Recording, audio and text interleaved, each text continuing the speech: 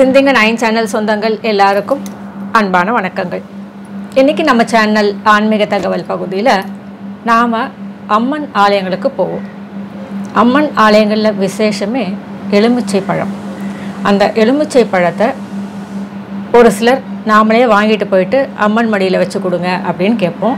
அந்த மாதிரி அங்கே அம்மன் மடியில் வச்சு நமக்கு கொடுப்பாங்க.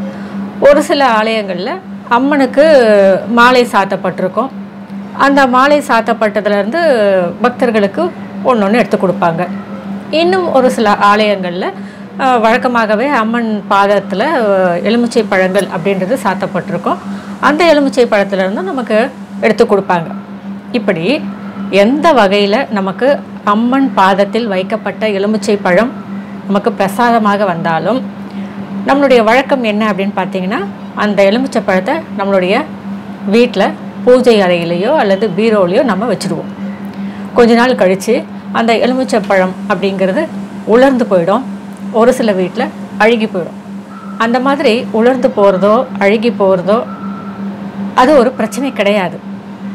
ஏன்னா உலர்ந்து போயிடுச்சு அப்படின்னு சொன்னால் அது நமக்கு சரி, எலுமிச்சை பழம் காஞ்சு போச்சு, நம்ம அதை தூக்கி போட்டுடலாம் அப்படின்னு சொல்லிட்டு அதை முறையாக நாம் செடிகளில் எடுத்து போட்டுடுறோம், இல்லை ஆலயத்திலேயே மரங்கள் எடுத்து போட்டுடுறோம். அதுவே இந்த அழுகிய எலுமிச்சை பழம் அப்படின்னு சொல்லும்பொழுது நமக்கு அது தேவையில்லாத மன சங்கடத்தை தரும். அந்த மாதிரி எலுமிச்சை பழம் அழுகி போயிடுச்சு அப்படின்னு சொன்னால் அந்த நாள் முழுக்க அது ஒரே யோசனையாக இருக்கும். அந்த எலுமிச்சை பழம் அழுகி போகிறதுக்கு நாமும் கூட ஒரு காரணமாக இருக்கலாம். ஏன்னா காற்று போகாமல் நாம் அந்த பீரோலையே நாம் அந்த எலுமிச்சை பழத்தை வைக்கும்போது ஒரு சில வீடுகளில் அந்த அனல் உஷ்ணம் அதிகமாக இருக்கும்பொழுது எலுமிச்சை பழம் அப்படிங்கிறது அழுகி போயிடும். இது அவங்க யோசிக்கிறது கிடையாது. அதனால் அம்மா அழுகி போச்சு எலுமிச்சை பழம், என்ன பிரச்சனைம்மா, நான் என்ன பண்ணணும் அப்படின்னு ரொம்ப வருத்தப்பட்டு கேட்குறீங்க.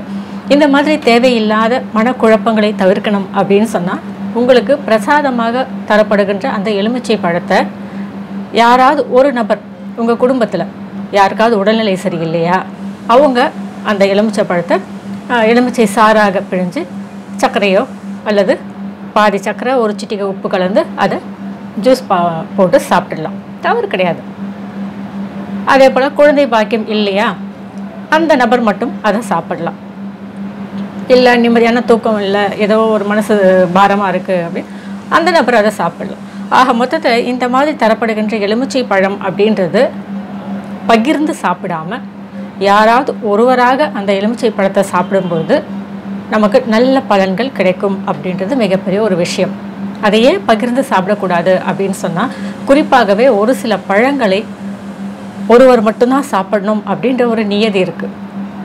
அதில் எலுமிச்சை பழம், மாதுளை பழம், ஆப்பிள், ஆரஞ்சு இந்த மாதிரியான பழங்கள் எல்லாம் ஷேர் பண்ணாமல் ஒருத்தரே சாப்பிடணும் அப்படின்ற ஒரு விஷயம் இருக்குது.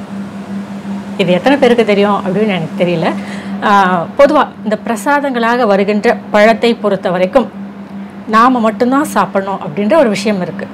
இந்த வாழைப்பழம் கூட நான் சொல்கிறேனே, கோவிலில் உங்களுக்கு வாழைப்பழம் தராங்க அப்படின்னு சொன்னால் அந்த வாழைப்பழத்தை கூட ஒன்றே ஒன்று கொடுத்தாங்க அப்படின்றதுக்காக எல்லாருக்கும் புட்டு கொடுக்காம அதை யாராவது ஒருத்தர் சாப்பிட்டா அதற்குரிய நல்ல பலன் நம்ம வந்து அடையும்.